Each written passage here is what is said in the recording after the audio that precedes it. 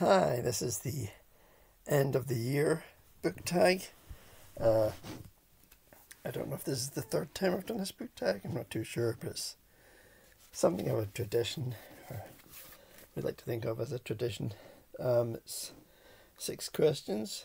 Question number 1: are there any books you started this year you need to finish? Well, I think the answer to that is always so many, but it's all the books from the WorldCon that I've got to finish. I think I'm close to finishing one of them, but there's quite a lot, although there could have been more, but the answer to that is quite a lot of books.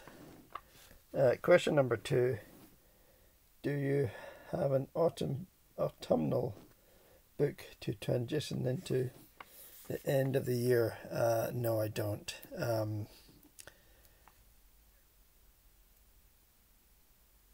No, I don't have any autumnal books.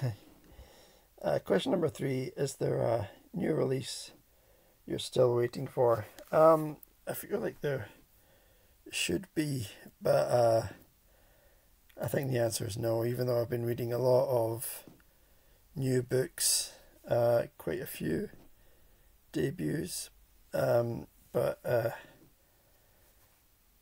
don't think I have an answer for that question.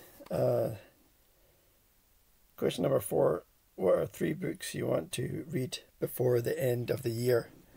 So I think these are all hardback, and I certainly got them all this year. I'm going to start with Toward Eternity by Anton Her. I thought it was quite a beautiful looking book, and never read Anton Her before, so it's another name that's new to me. Next I have Saturation Point by Adrian Tchaikovsky. It's signed by the author. This is bought from my local bookshop, and I think it's quite a limited run.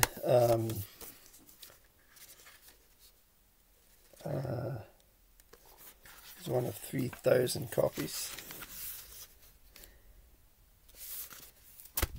and reasonably short.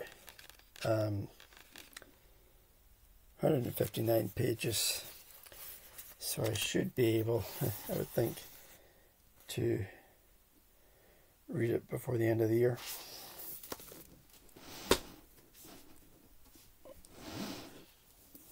And third, we have Room City by Clotlo Samasi. Hopefully I'm pronouncing that right. I don't know if I'll be able to finish this by the end of the year, but I hope so. I saw this on Onyx Pages, booktuber, and it sounded really good.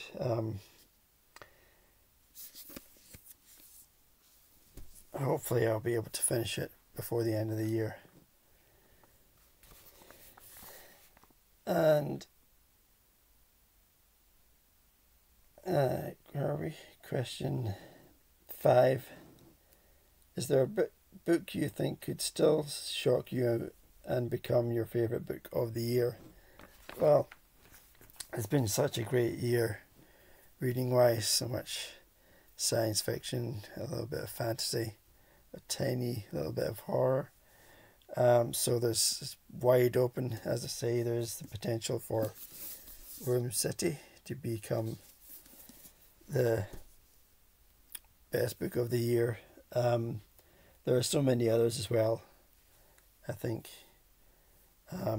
which have the potential of being finished before the end of the year, so it's wide open. I think there's a lot of potential there. And last question, number 6. Have you already started making reading plans for next year, 2025? And yes, I have. Next year, I'm going to go back in time. Do, do, do, do, do. Hopefully the video doesn't get copyright claimed. That's the song by Huey Lewis and the News at the end of Back to the Future. But I'm going to go Back to the Future in terms of looking at previous winners of the Hugo Awards. Not all of them, of course, but I do have some award winners. For example, I've got Ringworld by Larry Niven, the winner of the 1971 Hugo Award. And it tells you so there. So I've got a few others as well.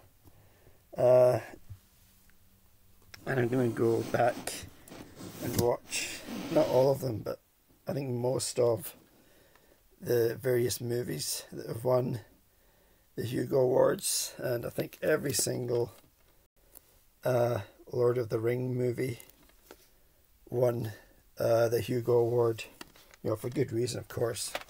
So we've got the whole DVDs, the whole trilogy on DVD. I bought these as part of Secondhand September. And I'm going to have a look around and see if there's other Hugo Award winners. More so in DVDs than in books. But I'm going to look around and see what I can get my hands on for next year, and looking at all a number of the Hugo Award winners. So it's going to be really, really good. Thanks for watching. Bye.